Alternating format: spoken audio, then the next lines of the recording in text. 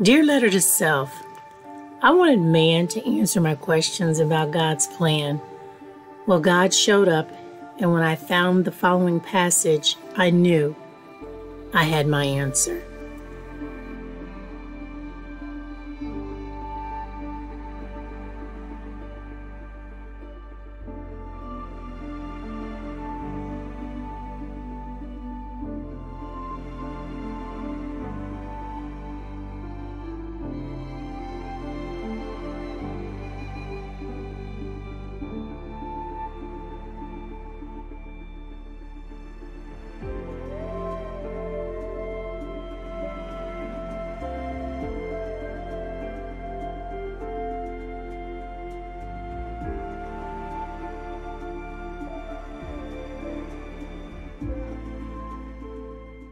Hi, everybody. I want to welcome you to another episode of Tabernacle Talks. I'm Dr. Michelle, your host, and I am so delighted to have Dr. Melvin Woodard with me today. Dr. Woodard, thank you so much for being on Tabernacle Talks today. Hey, Dr. Michelle, thank you so much for inviting us to be a part of your program. It is absolutely wonderful to see you again and to certainly try to unpack some things today. So, well, we're going to unpack a real big thing today.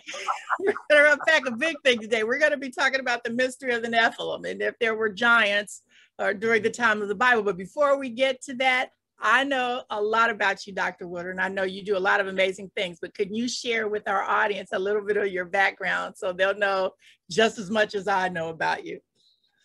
Well, you know what? That's probably not good to get me talking about self because it kind of runs on. But here, a few things. I pastor the New Salem Missionary Baptist Church. We are 11 years old, but because of the pandemic last year, we weren't able to celebrate our 10th anniversary. So in just 2 weeks, we're going to have what we call our 10th plus anniversary celebration of the New Salem Missionary Baptist Church of Indianapolis, Indiana. Congratulations. Which was founded back in May of 2010. Really happy to be pastoring, but you know, there's quite to the motor that we have. And so I'm grateful to still be an educator on several levels. I am an adjunct with the Indiana University Bloomington.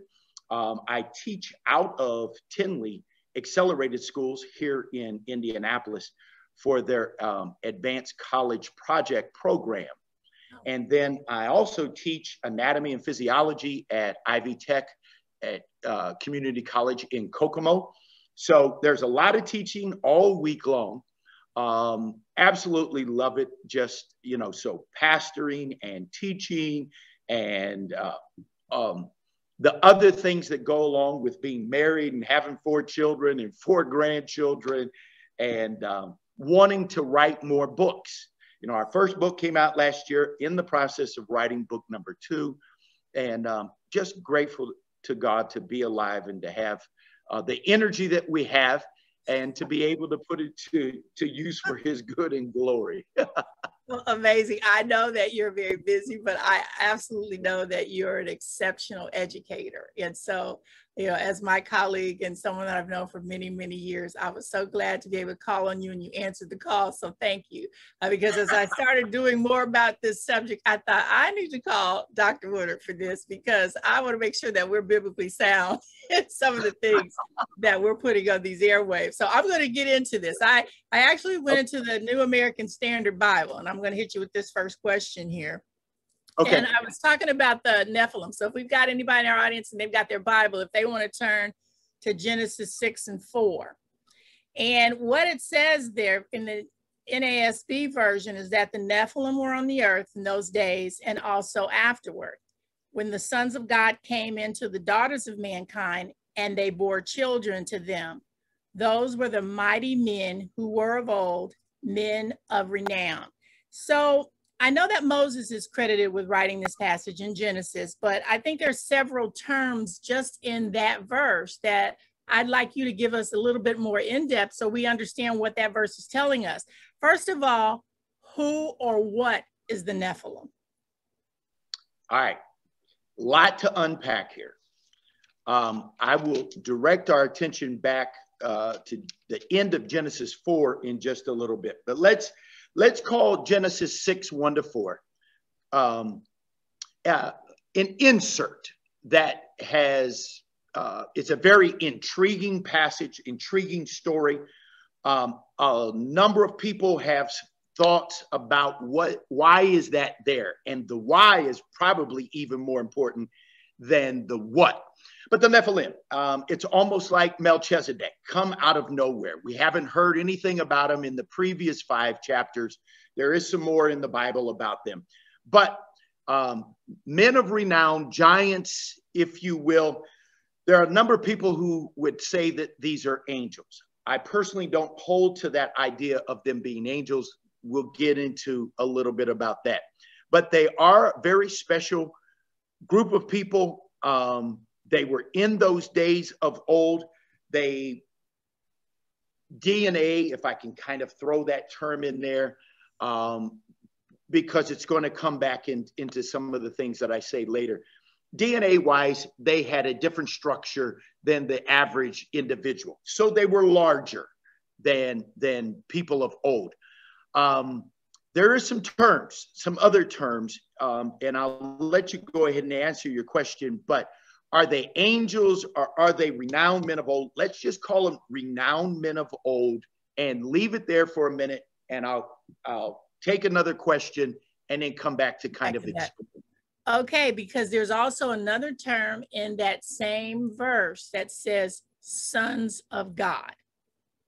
And then it goes on to mighty men of old. So if you can tell us why we've got all those terms there, what is that saying? Yes. And so there comes the question, because the sons of God see the daughters of men. And so the thought process, these are angels. And then there's other places in the Bible talks about fallen angels and being locked up because of what they did.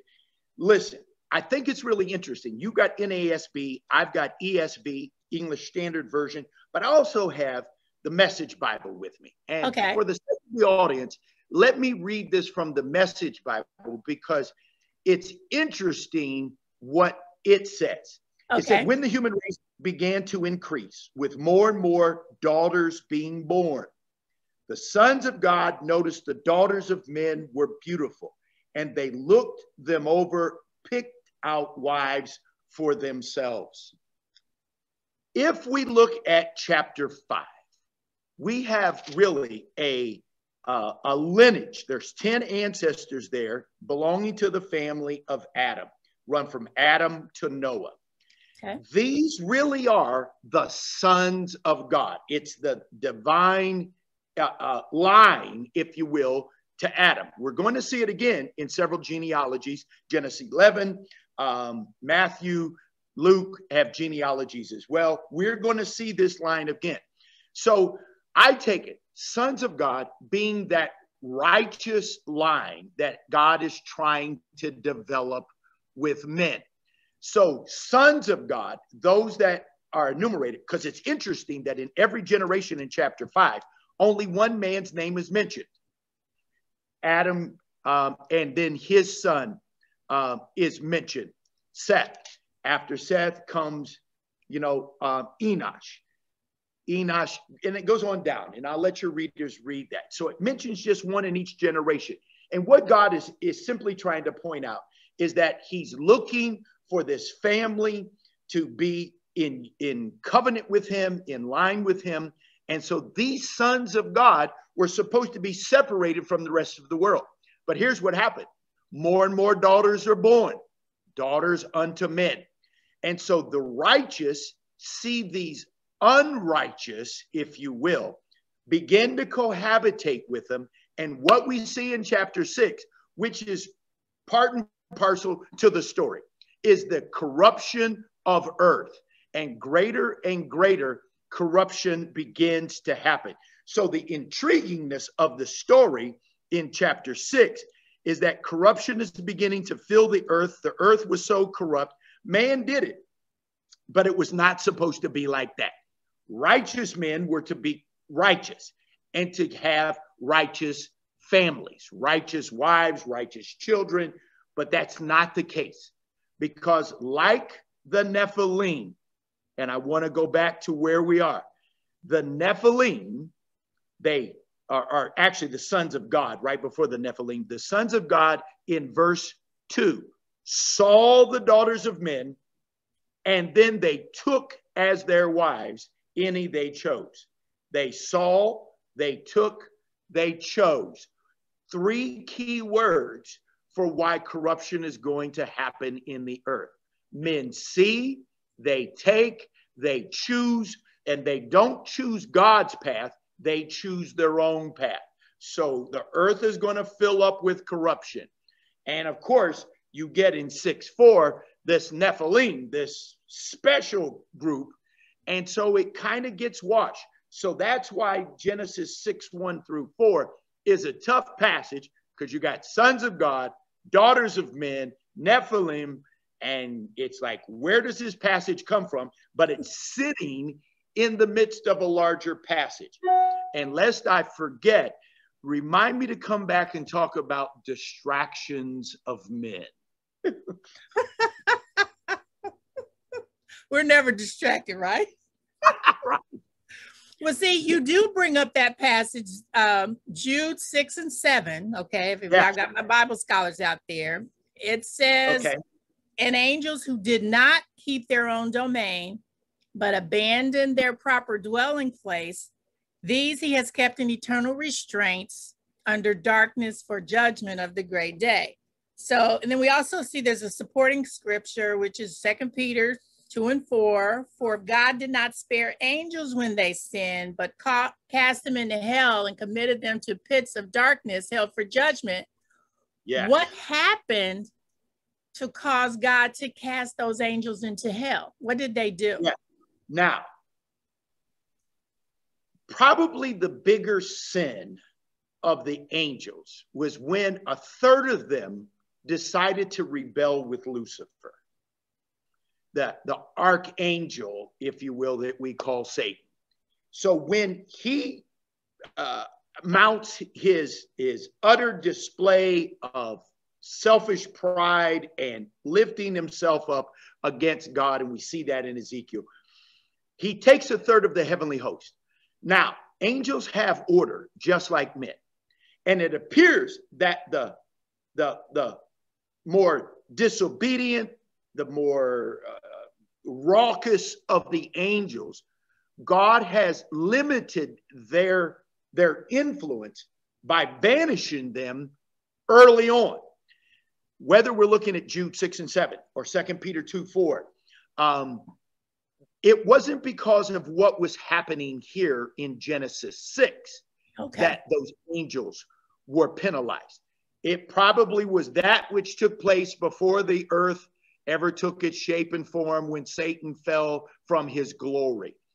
But there are those who will try to link Jude 6 and 7, 2 Peter 2:4 to this text right here, Genesis 6:4, and say that was the problem. I don't believe that.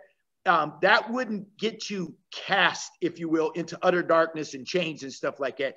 No, the rebellion that happened in heaven at the time that Lucifer decided to raise himself up, now that would get you a place in utter darkness waiting for eternal destruction, because that was an outright display of disobedience in the face of God, and God could not have it. And I'm grateful to God that there are myriads and myriads of angels who are still left, which we might call the good angels, to do his bidding, because enough of them did leave. And so God has his messengers. But I cannot imagine being in the presence of God and flaunting your greatness in front of the Almighty God. That would get you chained up for all of eternity. That would get you chained up. Okay. There's this book that I read, and that's what kind of started our conversation, called The Rise and the Fall of the Nephilim. And we have this author, basically, he's put his own story together. And if anybody, is a Google book person, it's written by Scott Allen Roberts. And he's making some interesting claims. He's trying to glue these passages together in a way that I don't think are necessarily biblically sound. But he specifically references passages from the book of Enoch. And you mentioned Enoch is part of that line of Adam. and that book was omitted from the Bible. I know it was omitted from the Catholic canon. Why was the book of Enoch removed from the Bible? All right. Let me, before answering directly the book of Enoch, because it's one of those lost books. It's not even part of the Apocrypha that you mentioned. There's 14 books in other. So this book did not have enough literary support in its day to be included in Scripture. We know that there's a number of books, including the Apocrypha, that had some following, but not enough to be called Scripture. So there's stories, good and bad, some believable, some not believable. Matter of fact, I pulled out my Septuagint the other night to look at the books of the Apocrypha to see some of the stuff in there. There's a book called Wisdom in there. And I do like some of the passages in there. They sound much like our 66 books that we have in the Holy Bible. But then there's passages even in Wisdom that go, nah, that sounds a little far-fetched. I don't know about that. And it just hasn't spiritually touched my ear to be called Scripture and acceptable. But we realize that there are those who will try to intrigue the mind and the heart. They found pieces that sound good. And there is some following in some sects, some regions of the world, which say, hey, listen, I don't know why the book of Enoch was not included. Well, it wasn't included because God didn't want it included in the major treaties of his word. But when we think about these, and it gives me reason to go back. So give me just a minute to go back to Genesis chapter 4. At the very end of chapter 4, verse 26, it says, to Seth also a son was born, and he called his name Enosh. And at that time, people began to call upon the name of the Lord. A huge phrase that the listeners, readers need to keep in mind. So there was a time that God was so close that they didn't have to call on him. But God's going to step back as corruption takes over the earth. And I need to talk about it. I called it the ABCs. I was getting ready for our time together and thinking about all the things, you know, as you run through those various letters. So we'll talk about it. But people began to call on the name of the Lord. And then we move into chapter 5. And we've got 10 patriarchs from Adam to Noah. A righteous line, sons of God, if you will. Okay. We move into chapter 6. We've got this controversial passage, 6:1-4. But if you look at 6:5, it says, the Lord saw that the wickedness of man was great in the earth, and that every intention of the thoughts of his heart was only evil continually. And the Lord regretted that he had made man on the earth, and it grieved him to his heart. So the Lord said, I will blot out man whom I have created from the face of the land, man and animals and creeping things and birds of the heavens, for I'm sorry that I have made them. But Noah found favor in the eyes of the Lord. Pause right there. So one man finds favor in the eyes of the Lord. Men are calling on the name of the Lord, but there's a whole lot who are not. And let's put the Nephilim in there. Let's put Enoch into there. There's a whole group of folk not calling on the name of the Lord. And so we see in chapter 6 where God is going to raise up this one man, and out of him, he's going to bring salvation. He's going to tell him to build this great big boat, 3.5 football fields long. It's several stories high, 3 or 4 stories high. It is a huge boat. But out of that ark, he's going to weave this story of salvation. And so when I think about the rise and the fall of the Nephilim, great men, small men, men of renown, men of obscurity, people whose names have been written across billboards and on Facebook and Twitter and every other place that you can think about, somebody's name being put. And then the people who nobody know of, men great and small, are going to go the same way because they have been distracted by other things in life. The righteousness of God has not been their appeal. They have not been thinking about serving the Lord with all their heart, soul, mind, and strength. Psalm 16, I absolutely love, of being in his presence and enjoying his favor forever. There's a whole lot of people that's not for them. No, they're about other things. And that's why we get that big, ugly list of all the things that can possibly go wrong in this life, okay? Where people get caught up in anger and bitterness and crimes and destruction, envy, fear, gluttony, hatred, injustice, jealousies, lies, maliceness, just outright nastiness, obsessions, opinions of all kinds. Listen, I could go through the A to Z's. We've got them all. The world is full of corruption, and it bothers God that man's heart is only evil. Now, I may be getting ahead of the questions, but that word grieved is different than the word anger.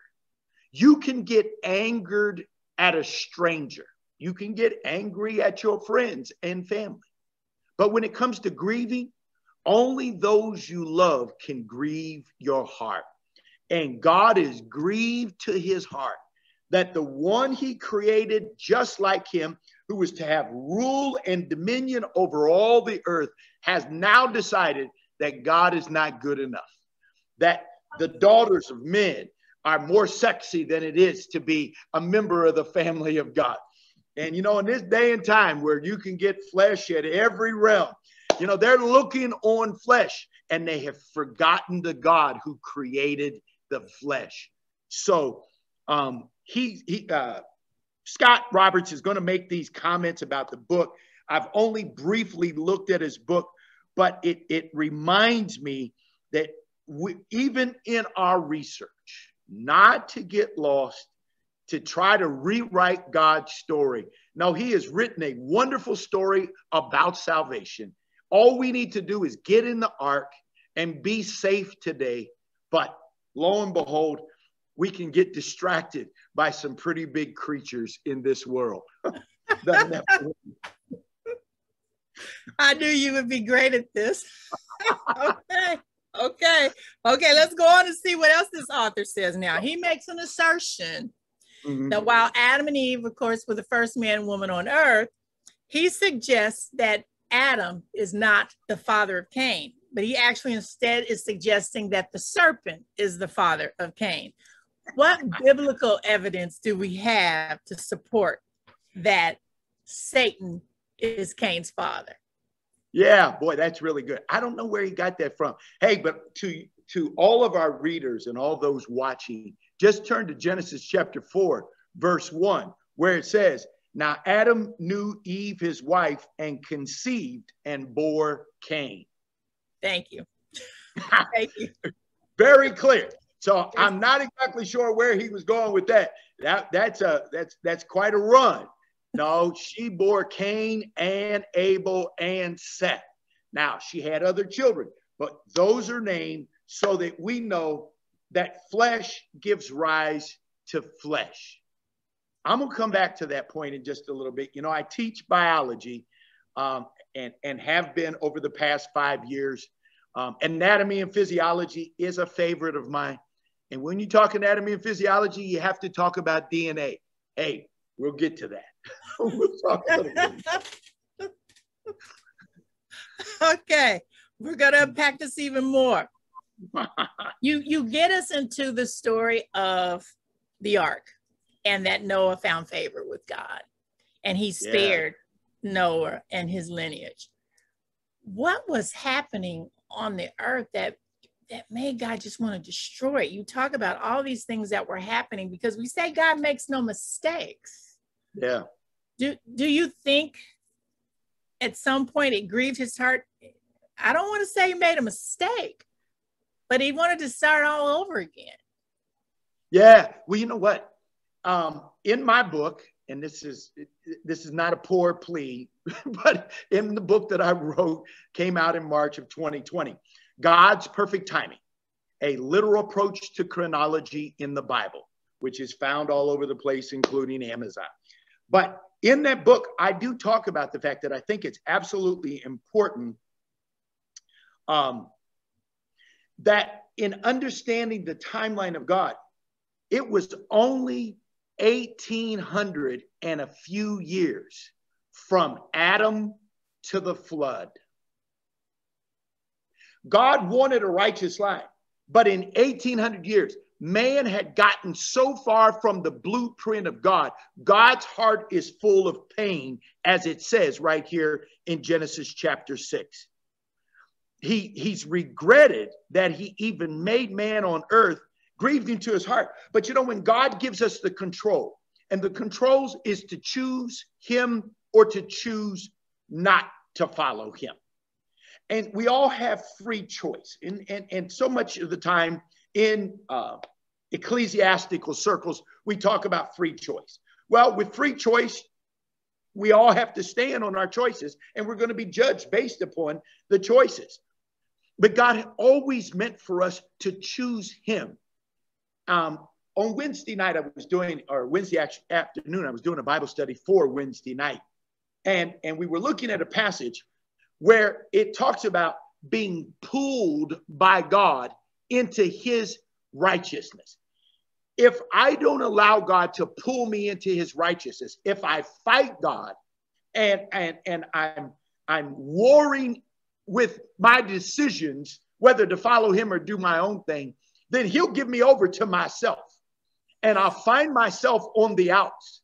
But what I would rather be is pulled by his Holy Spirit, where God can give me everything I need for godliness, for holiness, to be considered one of his children, and to one day be in his presence for all of eternity. And that choice is really what it is. I know oftentimes in the church, we talk about fighting sin. Well, I've stopped talking to my people about fighting sin. I'm not warring against sin. Jesus already won that battle. No, what I am is fighting with myself to allow self to be pulled by God into his righteousness. No, because, you know, just about the time we think we got ourselves together, hey, God, I'm okay. I can do this on my own. And if he lets me go, I'm in trouble. I no longer have his spirit. I no longer have his blessings. And he waits till I stub my toe, hit my head, and come to my senses like that prodigal son and say, man, what am I doing? I need to go home and talk to my father because I done messed up all over again. Man continually messes up. And if you look at Ezekiel 18, and I'll turn to readers, Ezekiel 18, verse 23, God has no desire in the death of anyone. But if we don't choose him, death is the only thing we can expect, to be separated eternally from him.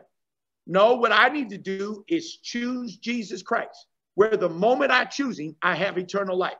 Although I may cease to breathe and be experienced on this side, I open my eyes on the other side. And for all of eternity, I'll be in his presence and enjoy him forever. And so this is what chapter 6 is going to remind us, that Noah is one man in a world gone bad, a world that is absolutely gone evil, okay? Corruption everywhere. But Noah is willing to walk with God. And see, I love that phrase that reminds me right down there in 6:9, Noah walked with God. And in 6:18, this is Genesis 6:9, Genesis 6:18. Noah walks with God, and in 6:18, God establishes a covenant with Noah and his family. And if you and I walk with God, he will establish his covenant with us, a covenant that will keep us, that will never let us go, that will promise us that weeping may endure for a moment, but joy will come in the morning when we finally see his face and enjoy him forever. So walking with God allows us to experience the fullness of his covenant. And that's what chapter 6 is. I've got a covenant. I've got a plan of salvation. I've got a whole future for you and your family. But don't get lost in the Nephilim. Don't get lost in the daughters of men. Do not get lost in the ways of the world. Keep your eyes on Jesus and live. And man, that is so much more important for me, to keep my eyes on him and live. Listen, when I talk about walking with God, what is that? Walking by faith in obedience. And if you think about calling on him, prayer, faith, obedience, prayer. There is my trilogy. Girl, I'm telling you. FBP. That is mine. Okay. Faith, FOB. Right. FOB. FOP. You know, that's where we need to be. Not to be confused with Fraternal Order of Police, right? FOP. Right. Right. We got our own FOP. Okay. Now you've made some interesting comments about the Nephilim, how it's just kind of dropped in there. And then we see another passage about the Nephilim, and that's in Numbers. So if everybody's got their Bible, Numbers 13, 32, and 33. And it says, so they bought a bad report of the land, which they had spied out to the sons of Israel, saying, the land through which we have gone to spy out is a land that devours its inhabitants. And all the people whom we saw in it are people of great stature. We also saw the Nephilim there. And we were like grasshoppers in our own sight, and so we were in their sight. So I guess this is the report that's being given to Moses in the Hebrews. And you see this term being used again. So again, where do these Nephilim come from? Because this is now, they were before the flood. They're now showing up after the flood. Yes. Yes. Now, am I to assume they survived the flood? Where'd they come from? Good. No, but watch this. And I cannot account for this, but this is one of those, I don't want to call it a miracle, but this is one of those mysteries of God that we can ask him when we finally see him for ourselves. So the Nephilim are destroyed in the flood, but the Nephilim have DNA. Now here, I'm going to bring in just a little biology for the sake of the listeners, okay? I don't want to get lost. But cell theory in biology says that cells arise only from pre-existing cells.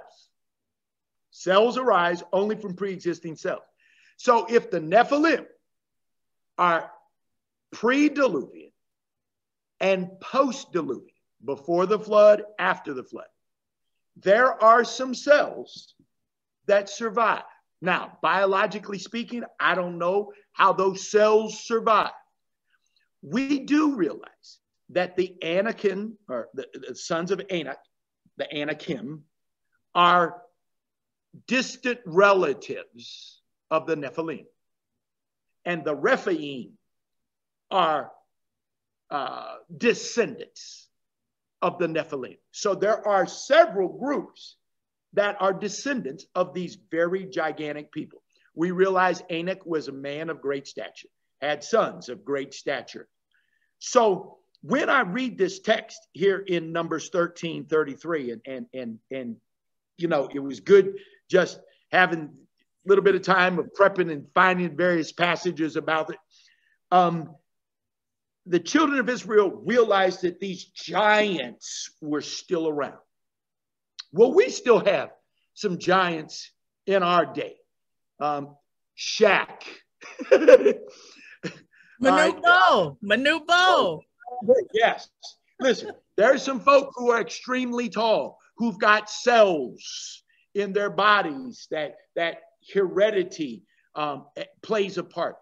I don't honestly know how there was this survival of this lineage when all life was destroyed, except Noah and those who were with him in the ark. But here's one of the takeaways, biblically speaking, because we can't answer everything in the Bible. There are questions about the word of God that we just have to leave there till we see God for himself. The Bible is not a complete history book. I do take it at face value. I do believe in a literal approach to chronology in the Bible, as I've written about. So I take it at face value. I just know that it is possible for cells to survive even a year-long flood, some way, somehow, and that future generations, some things may show up in. And in the sons of Anak, in the Rephaim, we see those particular ones there. Does it mean that the Nephilim were resistant or that they totally survived? I don't believe so. I believe the flood did what God wanted it to do, so that God had a reset and that he started all over again. But we once again see that there's the magic of biology. And I often talk to my kids about the magic of biology. I talk about biology because biology is nothing more than the study of life. I want to know how God did it. I realize that despite 25 years of practice in anesthesia, I still have a lot of questions out there. Okay. Okay.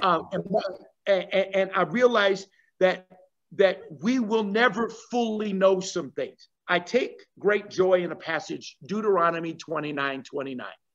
The things that God has made known to us are for us and for our knowledge and understanding, our edification. But the things that God has kept to himself, that's for God. And he's saving us some surprises so that when we finally get a chance to talk to him in eternity, this will be one of those things. Hey, God, tell me the story about the Nephilim. Tell me how they could possibly have survived, and the children of Anak would have come along, and the Rephaim, because Joshua and them, they're going to have a whole lot of fighting to do in taking the land of Canaan, and they got to fight these big giants. Lord, why would you allow them to survive? David had his Goliath, and there you come. Goliath, if you will, is one of the offspring of these great big people. We realize this dude was almost 9 feet tall. I don't know how we got there. I don't see people walking around like that. And the minute bulls of the world, they're few and far between. Far between. And it takes enough for them to get out of a chair, what less go to a battlefield and fight anybody. But nevertheless, we realize that they did survive some way, somehow, but that's my DNA. I'm sticking to it. I don't know how. But the one thing we've learned, and I hope your readers don't mind me talking a little bit, and listeners, talking just a little bit biology. There was a project called the Human Genome Project from 1990 to 2003. It was a $1 billion project, 27 countries involved, and we actually decoded the human genome. Now we're able to do it with such speed and rapidity. You can spit in a little vial and give somebody $99, and you can have your DNA given back to you in a couple weeks worth of time by Ancestry.com or 23andMe or something else. We can now tell you where you came from and the whole 9 yards, but it took 13 years to actually decode it. What we learned is that what makes us human is that DNA has a lot of repetitive coils, okay? And DNA typically come in strands of millions of codons. Now that's a whole nother study. But the replication is what makes us human, because you have to have the replication. Well, these giants just have more replications, if you will. Same material, just more replication. There's God. He said, listen, you call them giants, I just spin the DNA wheel just a little bit more. And there you go. So, hey, we're going to learn a lot in eternity to come. Well, so then you answered my question, because you talk about Goliath. Oh, Was he, what you feel that he's a descendant or related to the Nephilim? Yeah, he's a descendant.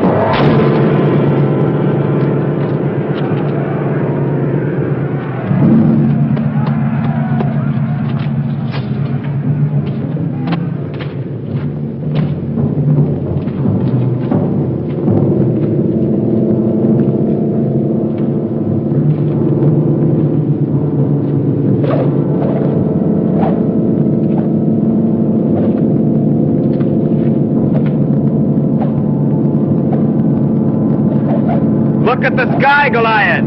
The vultures augur ill for thee.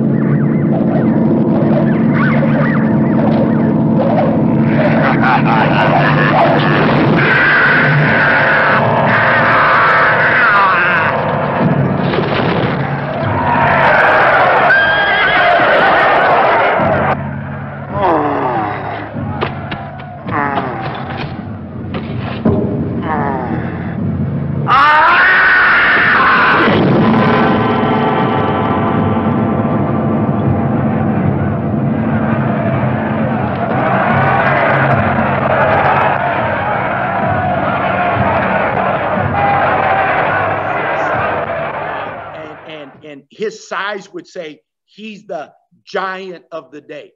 Now watch God. Every time, as a matter of fact, on my computer, if I open it up right at the top, it says seeds of fear lead to acts of faith. So many times in our lives, we face giants. All of us have faced a giant in our lifetime. It may not have been a creature on 2 legs and 9 feet tall, but we've had giants that we've had to face, to square off against, and show forth our faith in the midst of facing our giants. Man, there's a book out there, and I think I preached through it. I taught about it.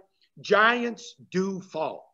All of us have to realize in our lives, yeah, you can take down the giants. You just have to have more faith than fear. Fear will get you running from the giant. Faith will get you a slingshot saying, in the name of the Lord, I'm going to take you out, because I'd rather stand on God's side than stand on your side. And so, yeah, Goliaths are there. And in every generation, people face these great big fears and fearsome folk. But if we have great faith, the God we serve will take care of us. And you know what? The Goliath in Christ Jesus' day, the Goliath was on Golgotha. It wasn't Goliath, it was Golgotha. And he went to Golgotha and slayed Golgotha. He looked like he took a mortal wound. But by Sunday morning, when he gets up with all power, he said, man, you may have knocked me out for a moment, but I'm going to show you that giants do fall. So there you go. Dr. Woodard, you are amazing, and I knew you would be. I'm going to give you the last word. Well, you know, I do want the listeners to appreciate the fact that although we've got Nephilim and we've got the Goliaths, we've got a whole lot of things out there that can cause us to be fearful and afraid, to cause us to just wonder if God really cares. The mere fact that God was grieved in his heart And I was having a conversation with my wife last night, little pillow talk about 1 a.m. talking about fears, is that we all have got to get to that place where we're not fearful of things we see, because we wrestle not against flesh and blood, but we wrestle against rulers and principalities and authorities and spiritual wickedness in high places. And Ephesians 6 reminds us of that.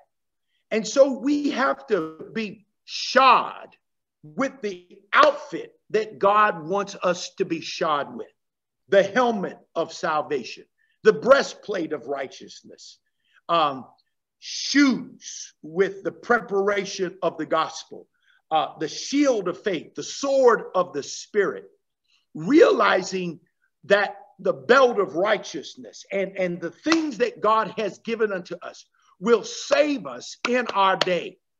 And if we are saved in our day, I love that text in Ephesians 6, because it said, after you've done all the preparation, stand still and wait till you get your marching orders. And I think so many times we're like, hey, God, I'm prepared for battle. He said, nah, you're not ready.